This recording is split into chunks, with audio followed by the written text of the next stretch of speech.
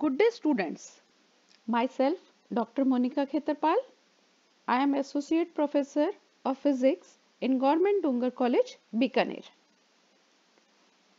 I welcome you all in the lecture series of MSc Final Physics.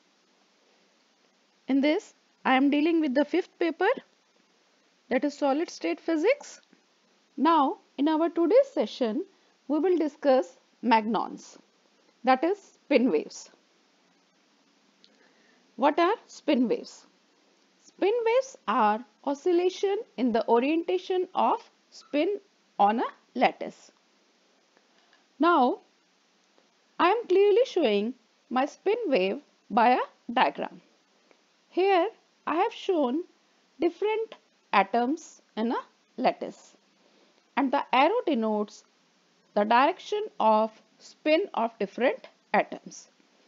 Here we can see clearly that spin direction changes in a prescribed fashion, and this results in a shape which is analogous to a wave. And this wave, which is formed by the variation in direction of spin, is termed as spin waves. Hence, we can say the excitation of a spin system, they have a wave-like structure, and this wave-like structure is termed as spin waves. And we know that there is an energy associated with the wave.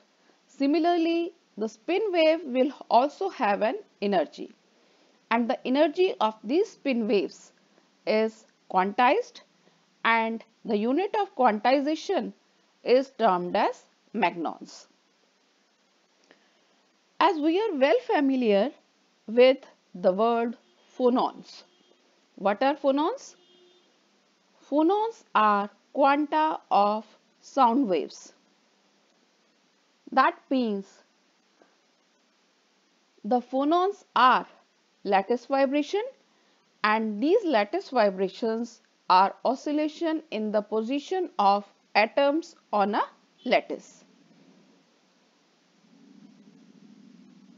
Now, we will derive the dispersion relation for these Magnons. In order to derive the dispersion relation, I am taking the rate of change of angular momentum. This is in accordance with the Newton's second law of motion, which states that F equal to dp by dt. That means force is equal to rate of change of linear momentum. Here, what we are doing? We are taking angular momentum, and angular momentum is h cross sp. Here, what does sp means?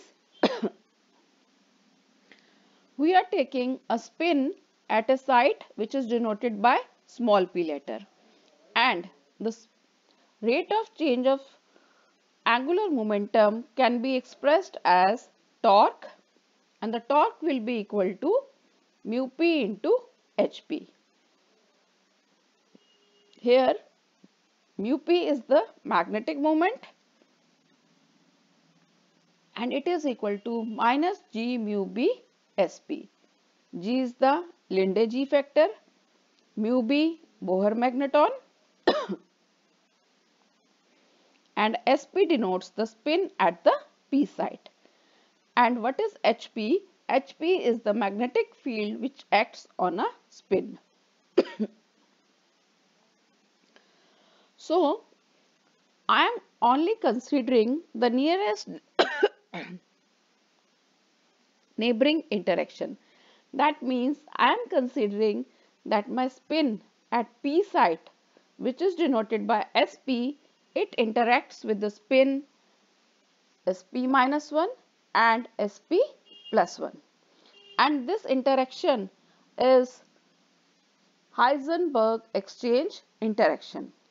And we know that the exchange energy in this condition will be minus 2j si dot sj. J is the exchange integral. Now, I am rewriting this expression in terms of the spins Sp and Sp plus 1 and Sp minus 1. That means minus 2j interaction of Sp with Sp plus 1. This is the first term, and the second term denotes the interaction of Sp with Sp minus 1. But energy can also be expressed as Gsp mu b Hp. From here, I am finding the value of Hp. Hp is the effective magnetic field that acts on the spin. Finding the Hp and substituting the value of U, which I have already determined, I get my expression of Hp to be minus 2j upon G mu b Sp plus 1 plus Sp minus 1. And I am using this value of Hp in the expression of rate of change of angular momentum. And here I have put it the value of mu p to be equal to minus G mu b Sp. Now I have to solve this expression. In order to solve this differential equation, I am determining the value of Cartesian coordinates separately. So in order to find out the components, I am first of all finding the value of cross product of two spins. Here I am showing the cross product of spin Sp and Sp minus 1. Now I am finding the x component of expression. That means I have determined dSpx upon dt. Constant factor is 2j upon h cross, and the x component comes out to be from here Spy multiplied by Sp minus 1z minus Spz Sp minus 1 y. This is the component of when Sp interacts with Sp minus 1. Similarly can be obtained for the first term Sp cross Sp1. Similarly, I have written the y and z components. Now, in order to solve this expression, I am assuming that my spin is along z direction. That means I am taking Spz to be equal to s. So, Spx and Spy, they will be very much small than total spin s. Hence, we can neglect their product. So, my linear expressions on substituting, they comes out to be dSpx upon dt to be equal to 2js upon h cross multiplied by 2spy minus Sp minus 1y minus Sp plus 1y. Similarly, the expression for dSpy upon dt. This is my third expression, dSpz upon dt equal to 0.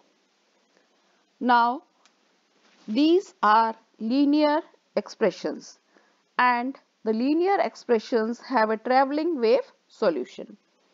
I am assuming the travelling wave solution of these expressions to be, let the solution of this expression is Spx and let it be equal to u exponential iota pka minus omega t, and the solution of other expression Spy to be equal to v exponential iota pka minus omega t. Here uv are constants and p is integer. Now I have to find